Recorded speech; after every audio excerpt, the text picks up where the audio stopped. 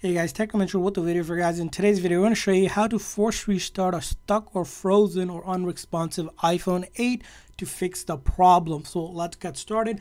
Now in order to do that, it's going to be really simple. You're going to locate the volume up and volume down button. We're going to quickly press and release the volume up and then quickly press and release the volume down, and then finally hold on to this lock or the side button until the screen goes completely black.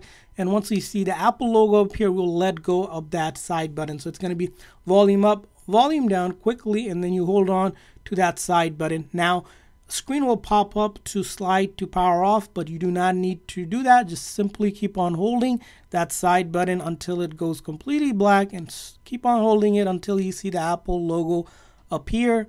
So once it appears, you let go of that side button, and all that is done is basically force the phone to shut down the software and then reload the code to fix any software and even some hardware related issue on your iPhone.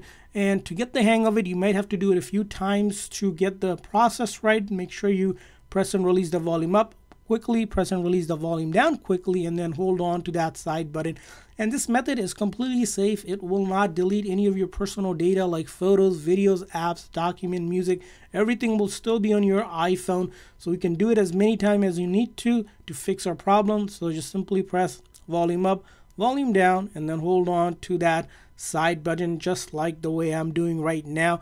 And this is Apple's #1 troubleshooting steps when it comes to resolving most software related issues. So you can keep on doing it until your phone is working like it should, just like that. And as you can see here, I did it twice now, but basically the same exact process you can follow.